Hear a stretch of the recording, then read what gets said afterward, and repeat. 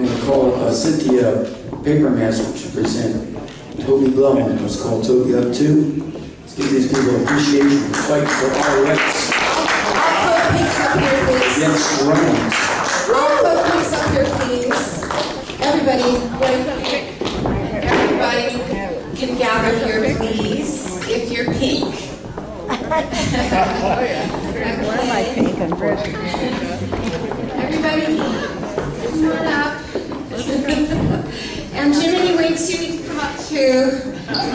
Let me just get her real quick.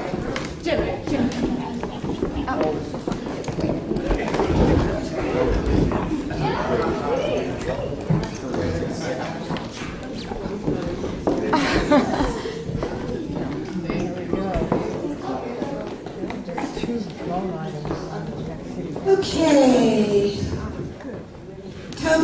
Toby Blomé is still working hard, doing an action right here. Toby Blomé, you so deserve this Tom Paine Courageous Service Spirit Award, awarded on this day in Historic Fellowship Hall, Friday, January 29, 2016, in honor of Tom Paine's 279th birthday, which was January 29, 1737. For your heartfelt commitment to end war by standing for peace through justice. For your courage and actions against drone warfare and the repression of whistleblowers. For your exemplary vision of a sustainable Mother Earth. And for a society based on universal human rights. We recognize you as being truly in the living tradition and the shining spirit of Tom Paine.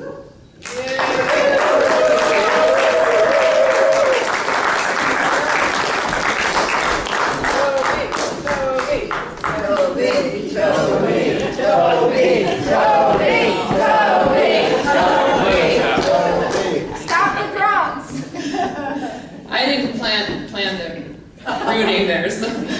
Well, first of all, I also want to say, like, two that came before me, is what a great honor it is to accept an award from you special activist people here in Berkeley. And I'm inviting all my Code Pink sisters and brothers up here because the work that we do depends on each other. And there's no way I could have done what I've done over the years without each one of them helping and support it. And Fred. And Fred. Where is Fred? Fred. What are you doing over there? Fred is my wonderful husband that helps.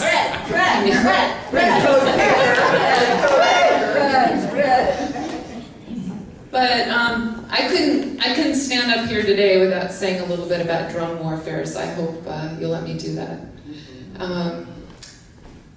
As soon as I found out about drone killing and back in 2009, I just couldn't believe it, even though I know a lot of American history is absolutely horrible, what we've done around the world.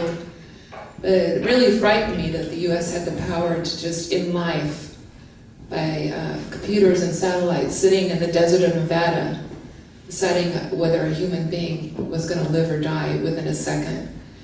And I knew that I had to do something and work with a lot of my sisters and brothers to stop this.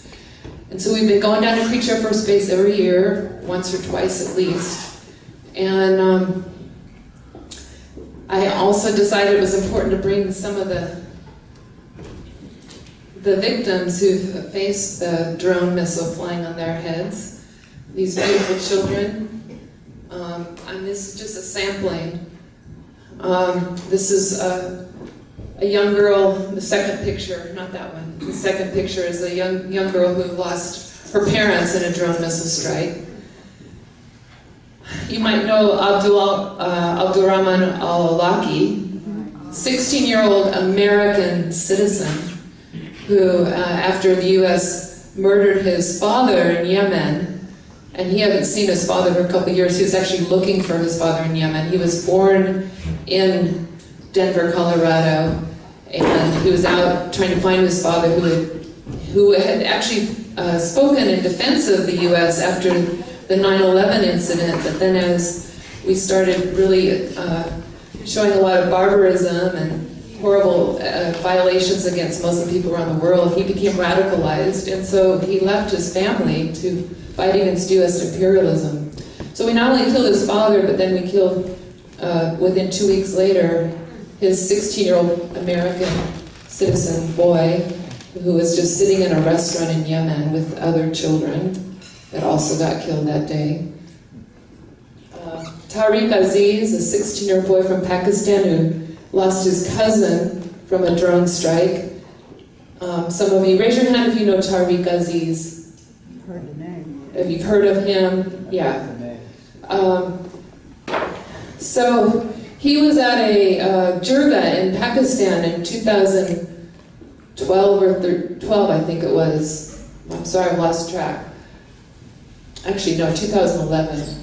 And this jirga was organized by some British activists as well as activists against drones in Pakistan, trying to come together as a community in Pakistan and Islamabad. What are we going to do about U.S. drone strikes?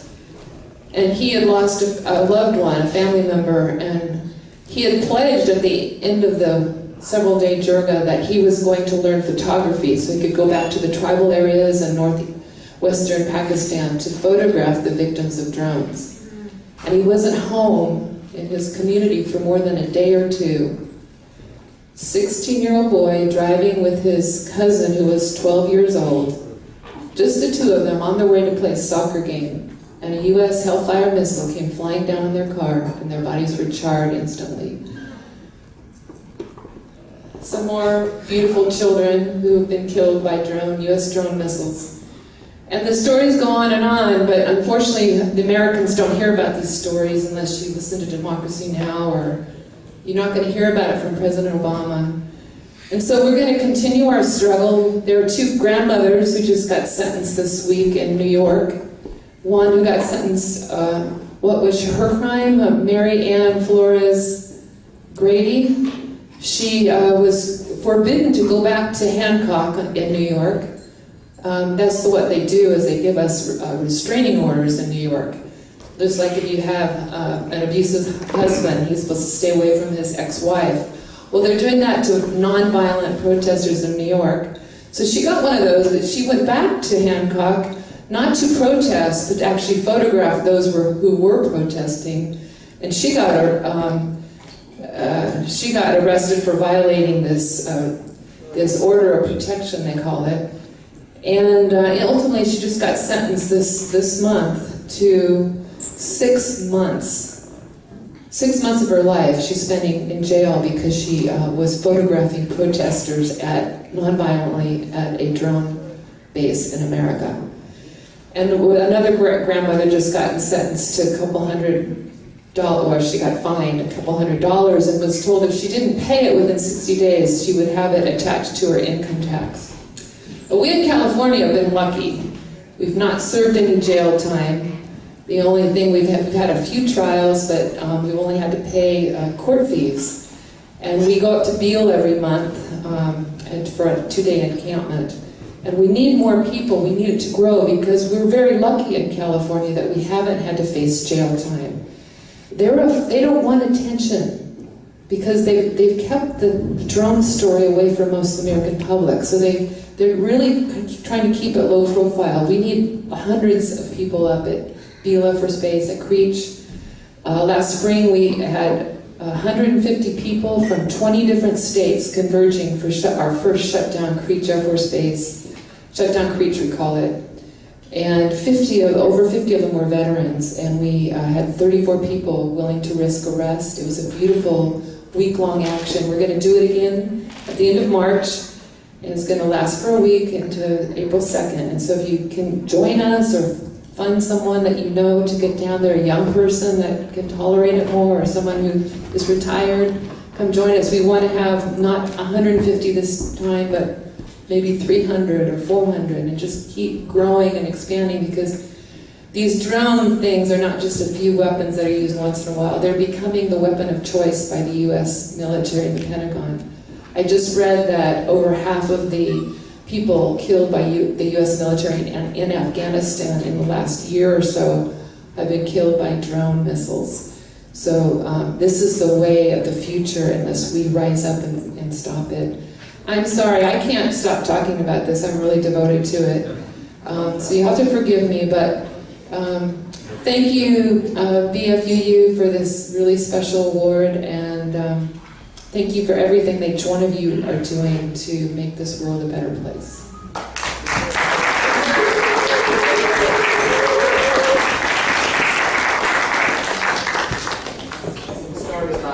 When one time, I don't know if Toby remembers, we were in Washington, D.C. We were in front of Rumsfeld's house. Do you remember, Toby?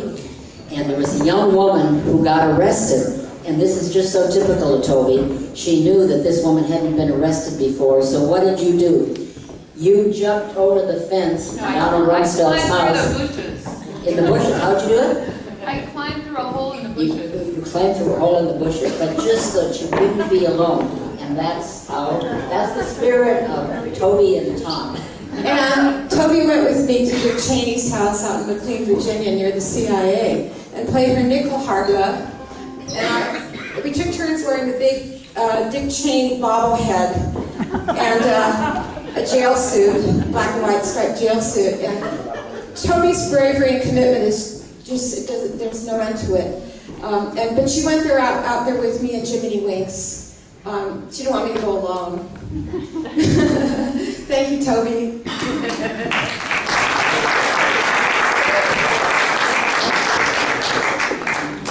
Okay, and then I'm going to remind you, don't forget to get your CD, The Liberty Tree, by Rob Johnson and Leon Rosselson, and a t-shirt that fits you.